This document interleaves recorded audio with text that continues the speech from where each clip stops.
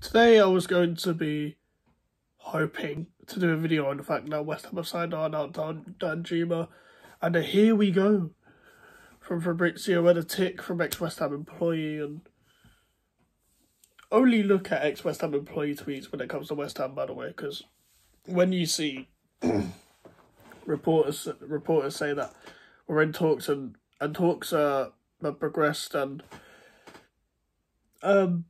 all that kind of stuff, just wait till ex-West Ham employee reports something, and if you don't have the Patreon, just wait for someone on Twitter to quote it. That's what I do, because I can't afford any sort of money. But ex-West Ham employee, probably the only one doing a great job in terms of like the reporters reporting on West Ham. Don't believe 90-minute football either. Just because when when they said it's not Neerfagwed, it's Neerfagwed, sorry. Neerfagwed, when he was joining West Ham, it was obviously we all thought it was meant to go a week before because he got taken out of the Morocco game, and then they said it's because he was travelling to London. Now, if you pay attention to that, I think his name is like Toby Cutworth or whatever his fucking name is. His reports are always based on what Twitter say. Now, he'll look at whatever is on Twitter and all the reports on Twitter, and then he'll report it afterwards. If he's reported something first, it's probably not that credible. Do not listen to TalkSport either, because they are friends with our owners. Now, I hate our owners as much as anyone, but this transfer breakdown is not because of our owners. Moyes has had his doubts about personal terms, higher wage, Danjuma wants. Despite him wanting to stay in London, I think he wants a bit more than what people are saying. But then again, so does Lingard. But I think Moyes probably believes there's more of a negotiation with Lingard. And I take Twitter with a pinch of salt nowadays, because I think everyone has a short-term memory. Fans in general are a bit fickle anyway. You saw the Lukaku video yesterday of the Inter fans celebrating that he was there, which was interesting. But in my opinion, I think everyone just wants Moyes to fail on Twitter. I'm not having this, because Moyes has taken full control. I'm pissed off at Moyes for not getting this transfer over the line, and the fact that it was right there. This could have been one of the easiest transfers ever. If he feels like it's going to affect the Brozier deal, and we're going to get Brozier and Lingard as almost replacements for Vlasic and Yarmolenko, then I am fine with that. But the problem is, Brozier, we're going to have to wait until Chelsea do their pre-season. So if we even do get Brozier, we're not getting a striker anytime soon, lads, which is a problem. And if someone like Emmanuel Dennis, who's linked to Everton, and I think he wants to go to Everton because of the Nigerian connection with Alex Iwobi, if he does go there, then we're going to have to put all our money into Brozier. Chelsea will know we've run out of targets, and we'll have to pay the big bag. And this is the problem. I know Hugo Etikite, whatever that striker's called, that the talks in Newcastle broke down, and we was interested at one point. So I don't know whether we'll go back in for him. I don't even know I don't know whether we're still interested in Mohamed Bayo. I don't know whether we're still interested in Bamba Dieng. I think that's his name anyway, the guy from Marseille. That was meant to do a double swap deal with Coletta Carr in January. That Coletta Carr saga was another mad one. I wouldn't pay attention to anything unless you see a report by ex-West Ham employee, because he doesn't get things wrong. People try and use his name to do fake reports because they know people will believe it, because he's the most reliable one. With people like Clarence Hugh, they're friends with the owner, David Sullivan. He's constantly feeding them stories, and there's a bit of a Moyes agenda. They also thought that Bielsa was still at Leeds when the whole Sidney Perkins thing came up. And yeah, That is what, like, listen, I wanted Danjuma. I was very excited. I usually don't take a lot of these reports seriously, but we're gonna have to.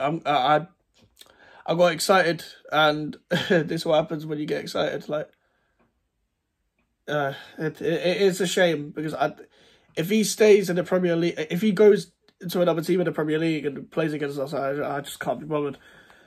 I'll be really pissed off. But it looks like he wants to stay in London, but he could go Newcastle because of Eddie Howe. So I don't know. And I saw people say like he didn't get a goal and assist when he was in the Premier League last time. Well, it was his first season. So I'm not going to take that I'm not going to take that seriously. He's proved himself in the Champions League. So like, I don't see the logic in that. But each to their own. The second part of this is moving on to the Broja and Lingard thing, and I spoke briefly on why we probably won't get Broja straight away unless we offer a ridiculous amount of money, which is fair enough. I'm not going to moan at a club. One thing I'll never do, I'll never moan at another club for charging and like so much for a player, because this is what the market is. Leicester did it for Harry Maguire. Leicester got their money. Southampton are doing it for Ward-Prowse. He did sign a contract and he's their club captain. He's a Southampton fan. He's a Southampton favourite. He's probably one of their better players. And yeah, if they're asking 75 million, then they're allowed to do that, because we do it with Declan Rice. We're allowed, and I feel like we're allowed to do it because we don't want to sell him. So other teams should be allowed to do it as well. So we can't moan at other people for doing it. This is the last day of all the free agents that you might see. Of like, this is like the last day of their contracts officially. So like the Andreas Christensens, the Frank Kessies, the Ousmane Dembélés, the Paulo Dybalas, the Jesse Lingards. Now with Jesse Lingard, would you still take Jesse Lingard? I feel like if you say no, I don't know the reason why. I feel like the whole money thing that people want to argue, I think is his agent. His agent is his brother. They're going to want more because they're a free agent. He's going to be over 100k anyway. So was Kurt Zouma. This is Lingard, who was a good reason why we got back into Europe. The second point people like to make is his attitude and all this. Now, Lingard was a guy who said Mark Noble and the rest of the West Ham lads helped him a lot by using his phone less, and they have a no phone rule policy within the environment. So Lingard was on his phone less, like but it was still like, posting an Instagram story here and there. I get it, but it's like, I feel like it helped him a lot. And when you see him with the lads, they clearly didn't have a problem with him. He has a winning mentality. He is a bit like, he was actually one of the reasons why our game management was so much better than it usually is. And the thing is, the reason why that is because he's played for a top club, and he's played under managers like Mourinho and Van Gaal, who are more like, not winning mentality necessarily, but it's like, that's not what I'm getting at. They know how to manage a game more than Moyes. Moyes wants to manage it the right way. He doesn't like the time wasted. He doesn't like doing all that stuff. But Lingard would do that. Wolves away, he frustrated the Wolves players. They wanted to kill him afterwards. Like, it's a player like that. It's a player like that we need. It's a player like that I want at my club. And he's already settled in. And I reckon his attitude will be completely fine. If Moyes wants him, go and get him. I really hope we don't lose out on him. And I'll welcome him with open arms. I don't think age is an issue. He doesn't play like a 30-year-old. He plays like a 25-year-old almost. He's still got the pace. On transition and in possession, he'll be very good for us. Don't get me wrong, against a low block, he's not the greatest, but that's not the point, really. That's not the point, really. Excuse me. And I feel like with the transfer business we're doing now, I feel like we still are a serious club. I feel like despite all of this, we have still shown points where we can say that the players we're linked with is very hopeful. Now, I don't know whether we're going to hijack this Owen Windle, I think that's how you pronounce his name, the Dutch left-back. I've seen highlights of him, and I've seen a comp. I just want a young left-back anyway, because Aaron Cresswell needs to play less games. he was targeted all last season by wingers. And there's a player that we are heavily linked with, is Joachim Mæhle. I'm gonna call him Mæhle like it's a grenade in Call of Duty, but yeah, I don't know how to pronounce his name, but honestly, I first saw this guy in the Euros last year. He was playing at left wing back.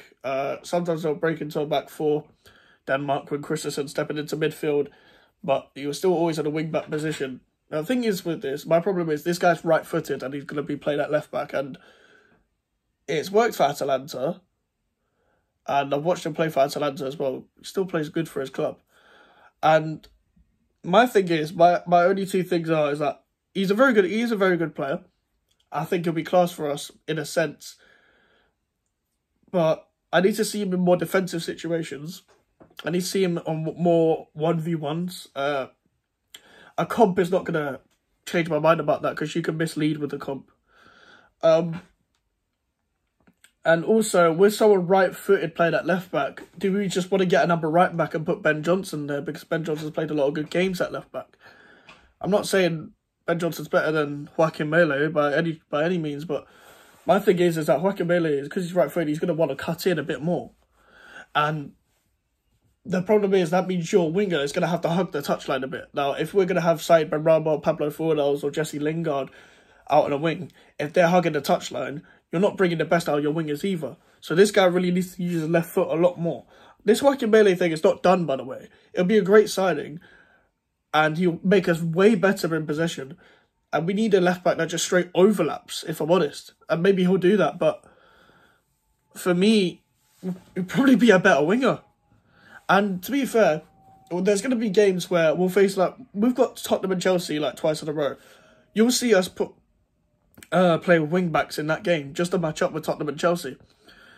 And like him and Cresswell will be like the way Cresswell and Masuaku used to play, like together on the touchline, both being direct, both crossing the ball, both helping each other down the line, both playing like extra wingers.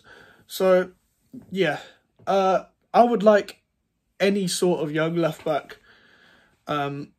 I wouldn't even mind Anthony Robinson from Fulham, but I don't think they're going to sell him because they want to stay up, which is fair enough.